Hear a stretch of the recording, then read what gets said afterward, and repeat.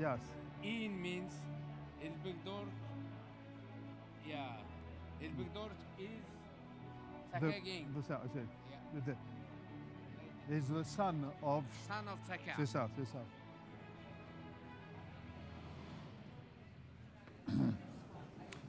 Bien. Mesdames, Messieurs, on enchaîne directement.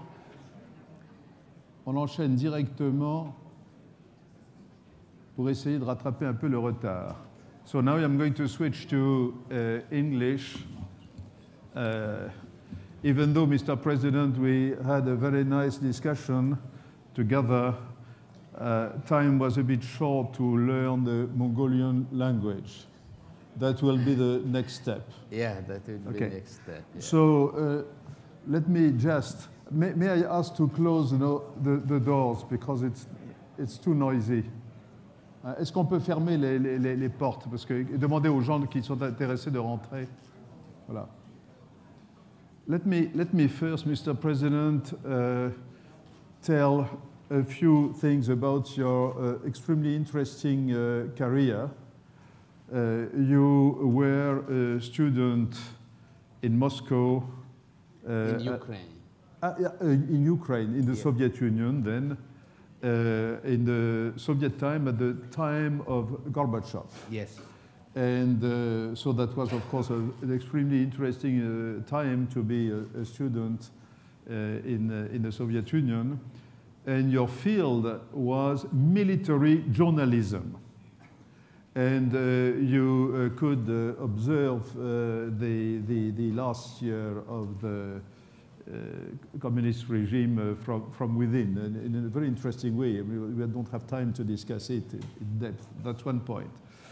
And after the collapse of the Soviet Union, you became soon a political actor, so with a background in journalism.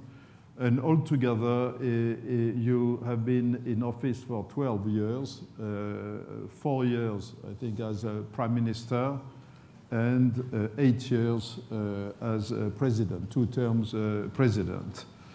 And I understand that your political career is not necessarily finished. And during those years, you have developed a very interesting foreign policy that we will discuss in a minute. But let me start perhaps by asking you to say a few words about the economic situation in Mongolia, because not so long ago Mongolia was considered to be a real emerging, booming country, and then of course the commodity crisis came, and the situation is slightly different today. So could you please tell us a few words about the current situation and foreseeable situation in the Mongolian economy, and then we will switch to wider subjects. Yeah, I think this is a great platform, this World Policy Conference, and I'm really grateful for you and for your team and putting these things here. And also I am really grateful for our gracious host, Kingdom of Morocco. Yesterday night was really amazing. And about Mongolia and our economy, you know, Mongolia is more than 3 million people, 1.5 million square kilometer land, 60 million cattle, and Mongolia is one of the 10th richest country in terms of the mineral resources, and many foreigners and investors are actually attracted by that. And one time Mongolia was during 2011, 2012 was fastest growing economy in the world. That rate was 17%, and now we have 3%. And Mongolian economy is based on the commodity. Our biggest market is China. Mongolia is based between Russia and China. Most liberal and free, and most liberal economic and political establishment. But still there are some big interest in Mongolia investing.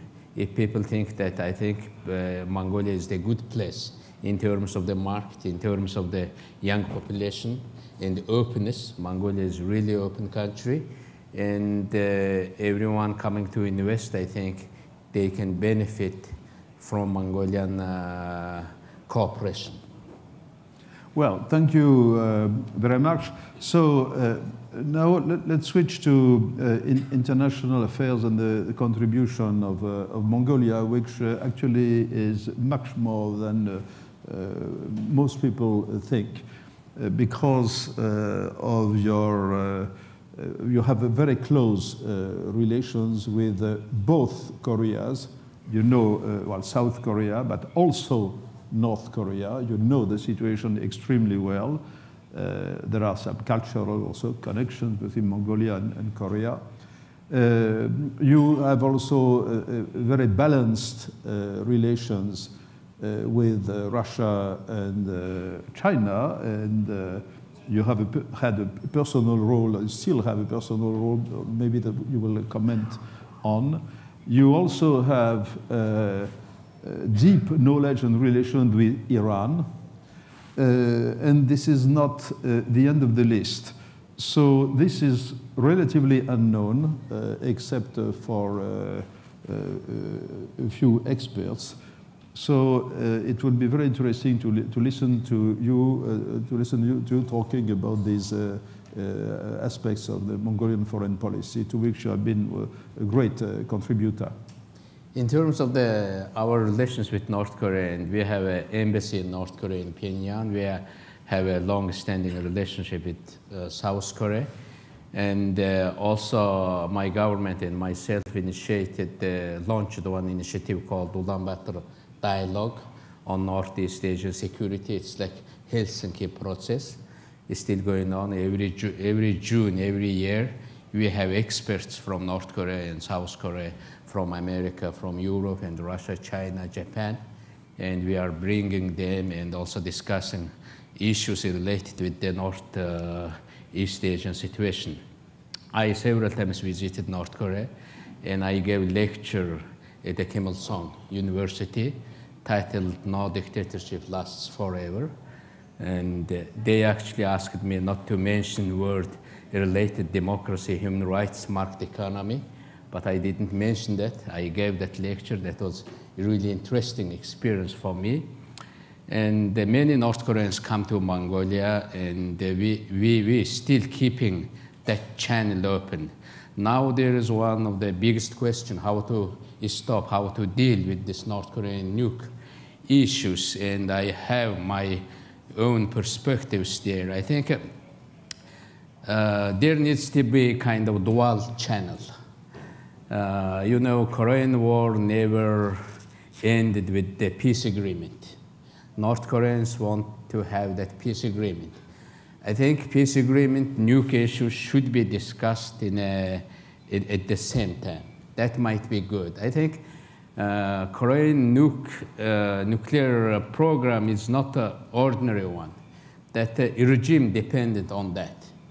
Without nuclear program, I think that regime might be not survive.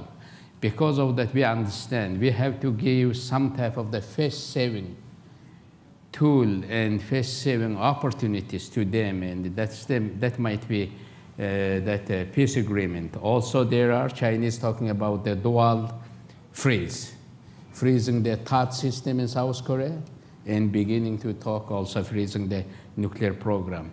And I think in this regard, we need to have some trusted partner. And my country and myself and my country Mongolia can be that trusted partner, because we have no vested interest, and we have really good relations with Japan, with China and Russia, with both Korea and with America. And Mongolia hosted several meetings, bilateral meetings between North Korea and Japan in Ulaanbaatar during my time. I think we can play really some special role there, and I'm ready to contribute to that, and that's my take on North Korean issue. Yeah. So maybe we can. You mentioned Russia and China also. Yes, we will move to that just after. But let us stay 1, 2, or 3 minutes more on Korea.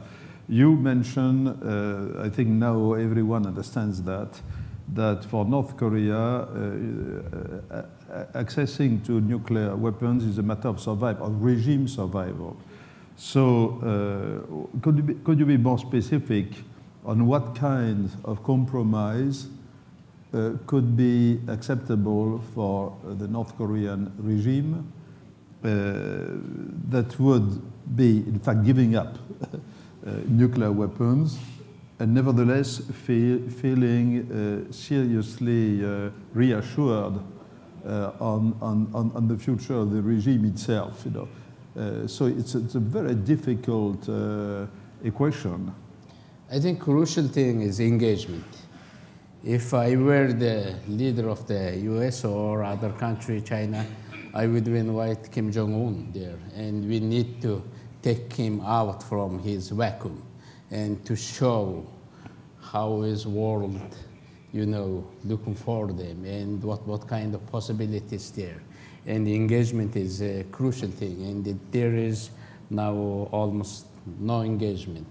And because of that, I think also they want to talk issues, and people, most of the powers didn't listen to that. They only say that you stop your nuclear program. If you don't stop that, if you don't accept this condition, we will not talk. I think there needs to be open second door, peace agreement, and other issues. There are many dimensions. And I think dialogue is very important. And as we talked, in a dialogue, there is no losers, no winners. Because of that, engagement is really crucial. Have you ever met Kim Jong-un yourself? Officially not. Non-officially, maybe? I don't know. Even though you seem to be mentally totally healthy. Yeah. I met many, many leaders. And his father, the father? His father, actually, his grandfather visited Mongolia 2 times. Yeah, we have that relations and historical relations, Mongolians raised many North Korean orphanage children in Mongolia and after the war. And I think Mongolia maintaining, since the inception of the North Korean state, our diplomatic relations, one of few countries. So let us switch now to Russia, China. Russia and China are 2 big neighbors, and we have one important mechanism now. We call it summit. Mongolian president, Russian president, and Chinese president, we have once every year. Every year once we meet at the high level. And we had 3 meetings, and now we are maintaining, and our new president will maintain it, and China and Russia is committed to that. And also Russia, China is really respecting our people's choice and our way of life, our sovereign right existing between them, and we don't have any political or border disputes with Russia and China. And we existed. We are living together for centuries, maybe for thousands of years. And you know, Mongolians actually built biggest land empire one time under Genghis Khan, Kublai Khan. From the historical terms, Mongolians actually introduced new world order. During that time, Mongolians ruled under written law. That law called great government. And also Mongolians respected their religious belief. Mongolians had established biggest pony-type express postal system all over our kingdom. And we were in Persia, we were in Asia, we were in Europe. And because of that, I think Mongolian thinking is quite big. And because of that, we are really proud of our history. We're really proud of our present. And Mongolia is only liberal political economic establishment since 1990 in our region. We have one of the advanced election system in Mongolia, for example. Every election's computerized, and the fingerprint system and biometric system. and election results can be seen on a TV screen, every household, and we have that vibrant democracy. And now myself is committed to sharing our experiences. We are not going to teach to anyone, and people come from the Myanmar, Eastern countries, even from North Korea, learn there is different way. If you give to the people rights, and people can use that, and people can be creative. Free people can be really creative, and the Mongolian philosophy of development is very different than Russia and China. And my philosophy also, we have to give more right to our people. There shouldn't be no central nervous system like a starfish. If you cut fingers on one fingers of the starfish, that grow because there is no central nervous system. But if there is bad president or bad government in Mongolia, I think our people should survive, thanks to their right, thanks to their creativeness. And I think interesting place. There is no censorship on media, total freedom of expression taught in Mongolia. I think if you've never been in Mongolia, if you are interested to go to Mongolia, it's the place to go to see some great experiences there. And I must add, which is also not well known, that under your leadership, the death punishment has been abolished. Capital punishment. The capital punishment, yes. Capital punishment is abolished under your leadership. At a different level, you know, when I was a young director of the policy planning staff in the French Foreign Ministry, we used to say that the worst capital to be an ambassador was Ulaanbaatar. There was a name, maybe somebody whose name you know, who said he was Monsieur Perruche.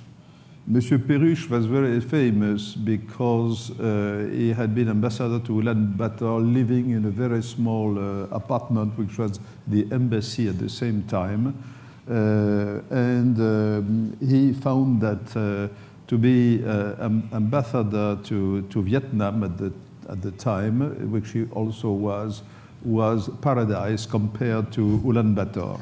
So I understand that after the collapse... That was different time, different system. Exactly. And now even some French ambassadors, after their retirement, living permanently in Ulaanbaatar. Yeah, that was actually to be my point. The extraordinary change is one illustration among many of all the changes that occurred after the collapse of the Soviet Union. Our friend Mr. Fabius is a very famous advocate for Mongolian freedom. Yeah.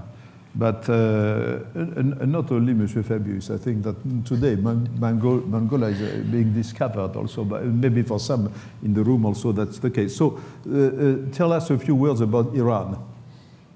Iran, I had a chance to visit Iran, and that was really interesting. During that time, I became the only sitting president who visited the underground nuclear facility in Iran. And during my visit, I met Ayatollah Khamenei. And when Ayatollah Khamenei, we shook our hands, and he told that, you know, Iranian people and myself is very grateful for Mongolia. And obvious question, why? And he said, you know, during Mongolian domination in Persia, Mongolians built first hospitals there, first universities there, first observatory there, even first hospital for mentally ill people, treating them by music. And also Mongolians made Shia religion, main dominant religion during that time. And Ayatollah Khamenei is regarded the head of the Shia religion. And I visited many good places, and people have that warm memory. And because of that, we have that relations. And after my visit, that was constant. I actually started that Iran nuclear deal things, agreement things. And I think one thing I would like to say that Iran nuclear agreement is a really important one. Today's American administration and Mr. Trump, President Trump, is making that a little bit questionable. If he makes that step, I think that's gonna cost very highly. That's the credibility issue. You know, if America go out, America aboard that deal, I think one country going to be nuclear, one power. That's something we have to really worry about. Yeah. But beyond that, and cultural relations between Iran and Mongolia is really important. And there are museums and libraries. When I visit there, some of the museums, there are 60% of their artifacts related with the Ilkhan time, our kingdom during that time called Ilkhan. And those kind of relations is really, yeah, interesting for us, yeah. Listening to you, by the way, I have omitted something that I mentioned your studies in the former Soviet Union, but you also were a student at the Kennedy School of Government.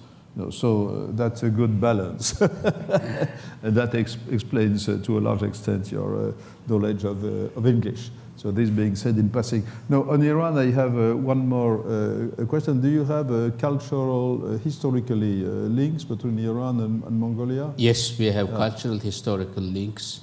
And we have, under presidents, we have our some projects and studying our cultural and historical heritages in Mongolia and in Iran. Thank you. You know, we're going to take a few questions in the remaining minutes, but I would also like to remind you for our oldest friends who have attended the World Policy Conference since the first day, that Mongolia has expressed an interest for the World Policy Conference ever since the beginning. And former President Elbegdorj has attended the first two of those. Then, unfortunately, he was caught into troubles at home. And you were his prime minister also, yeah, for a while. So I think it's interesting noticing, because it shows, and I have myself discovered actually the interest of Mongolia for the big perspective at this time. That's why we are so happy to have you here. World Policy Conference, I think this is kind of the symphony of voices. You know, even some people say that why Mongolia? Why Mongolian former president is sitting here? Beauty of this gathering, you know, even you can came from Mongolia and you can have some kind of relations or some kind of relevance to this and bringing our perspective here. This is a really great opportunity and great place, great platform, and we have to maintain it.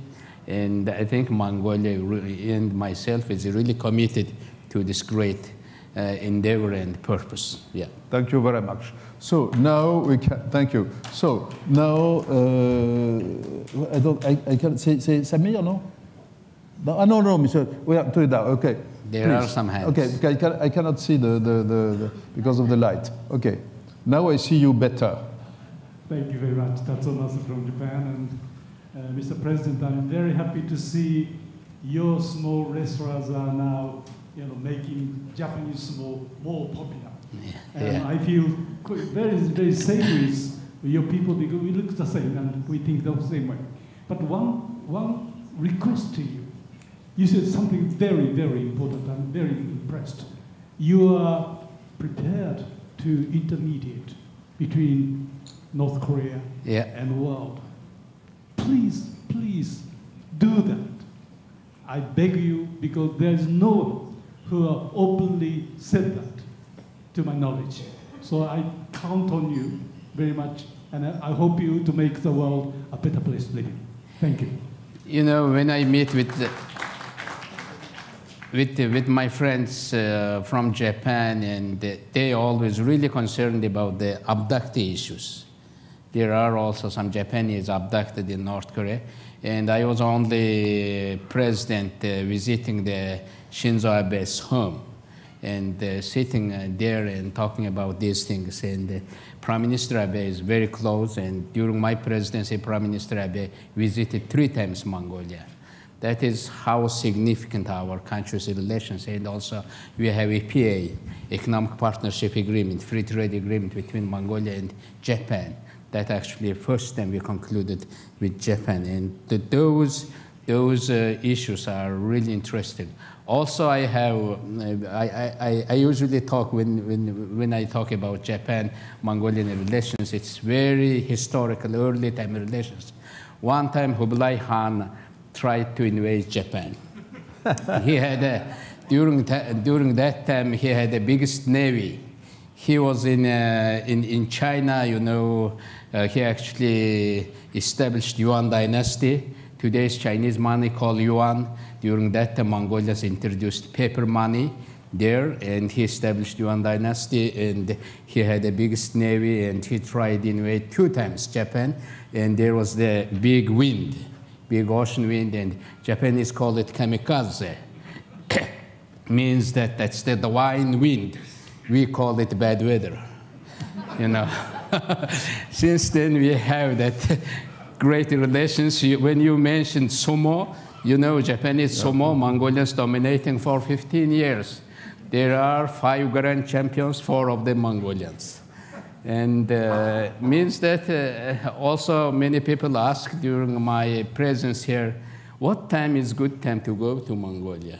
What to see in Mongolia? There are many things to see, and July, August, September, I told them, it's best time to come to Mongolia. And I think I'm really inviting you, and I'm making very good connections with you, and please come to Mongolia. And Japan, North Korean issue, yeah, in a hotline, we exchange our really important information with Japanese Foreign Ministry. We have our people there, we have our insights there, we have really unique perspective and unique insights. If I want to North Korea any day, I have access to that. If Mongolians go there, many North Koreans coming to Mongolia, and they ask, what happened to your former communist leaders? Were they killed? What happened? Were they punished? We say that nothing happened. They are living, most of them there, and our former Communist Party, they're existing. Don't corner, you know, give the opportunity. Democracy means giving opportunity. Essence of democracy means not pleasing to everyone, but keeping the diversity. Diversity is the source, you know, keeping to be different, keeping that right to be different. That's the essence of democracy. But in Mongolia, if you go, many people not happy with today's political establishment, but people are really happy that we have that diverse voices in Mongolia, and very burgeoning that social media and freedom of expression, and keeping that in our part of the world is really crucial. From that, many people are learning. Monsieur Chetrit. I'm going, because we have 2 minutes left, and we unfortunately we have to end on time. So short, and Hervé Mariton, short, and you answer both of them. Yeah.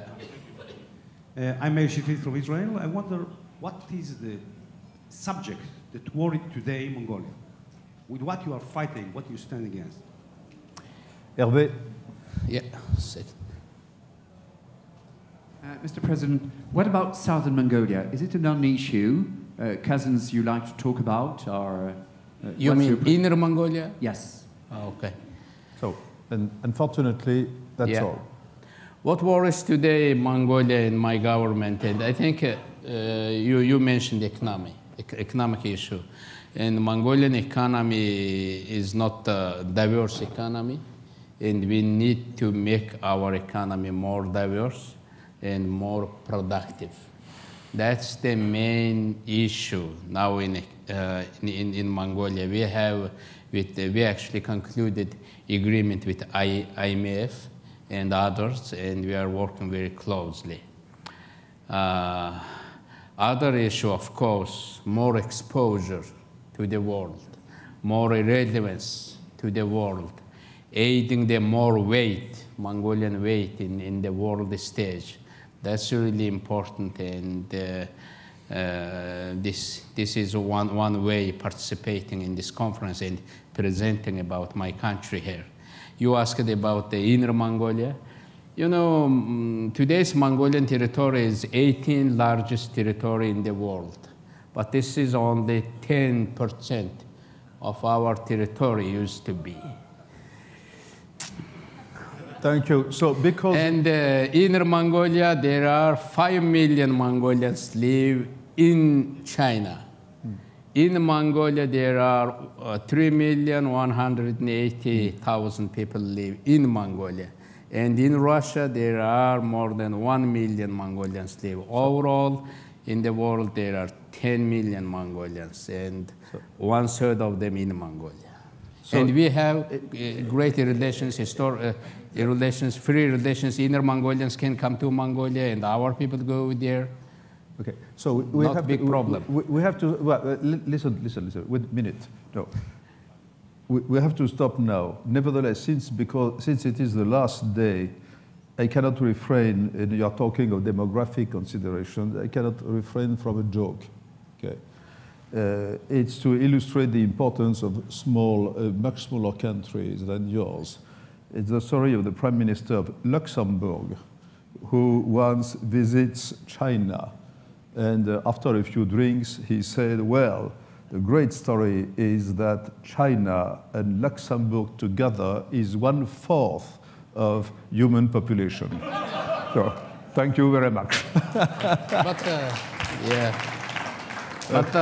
But there is also one joke. When the American president visited China, he visited the Great Wall of China. And they say, oh, you know, Chinese built this great wall. China is big, powerful nation, you know, historical nation. But he said that, of course, this building Great Wall is really important, but who made to build this Great Wall? That was Mongolians. Okay. Thank you very much. Bravo. No walls now. Thank you so much. Okay.